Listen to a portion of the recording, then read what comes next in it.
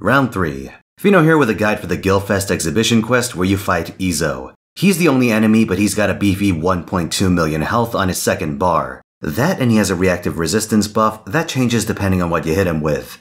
The defense portion is instant and can change during your chain. It also has a retaliation effect. If your turn ends with him on buster resistance, he stuns one of your frontliners. If it's quick, he gets a 5-turn crit damage buff. If arts, he deletes your crit stars.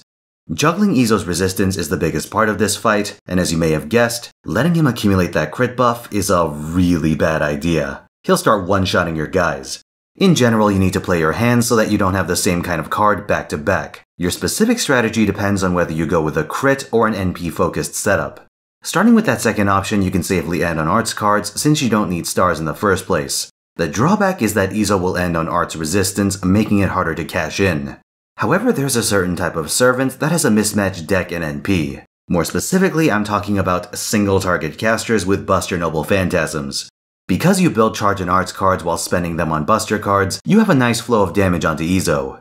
If you can arrange a friend to set one up, Xuanzang is quite good for this fight. One of her skills gives party-wide debuff immunity, which means you can do an NP Arts Buster combo for extra damage without getting punished. Ilya should work as well. As for Cersei, I don't have a whole lot of experience with her, so I can't say either way. Maybe one of the commenters will lend a hand with that. Now earlier I said you should be careful with quick enders, but there's a high-risk, high-reward strategy where you do just that. If you have passive star generation or a good quick attacker, you can burn Izou down relatively fast with BAQ combos. The catch is that the battle in general speeds up with Izou also hitting much harder as he builds his crit buff.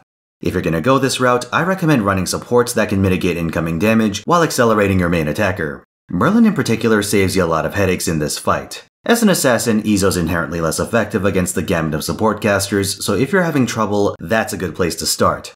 I have a little more to say on this strat, but it's related to Phase 2, so let's deal with that first. On break, Izou ups the pressure by getting a stacking damage buff against humanoid servants. However, his stacks go to 0 every time he kills someone. This is a blanket damage buff because every usable servant has the humanoid trait. Well, except one. Summer Bibi.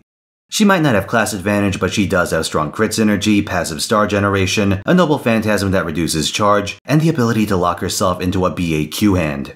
With those crits, she can turbo out huge amounts of damage and take Izou to Pound Town. Now this approach still has to deal with large incoming damage. One way around this is to fill your backline with taunters. They take pressure off Bibi and also reset Izou's humanoid damage when they die. If your roster is jank as hell, you can attempt a support solo. I don't have much experience doing it with this fight, but Atlas Academy has a sample of runs that worked. I'll link that down below. Now I can't speak to the consistency of these runs without grailing to those levels, so buyer beware. I'll also note that Izou's regular kit includes an evade, so if runs end with a margin of 1 run, that can screw you good. Regardless, good luck with the DPS requirements. Izou's a bit of a bastard. That's all for now. Like if you enjoyed the video, subscribe for more, and come watch me on Twitch where I stream every weekend, Friday through Sunday, 3 PM Pacific time. See you there.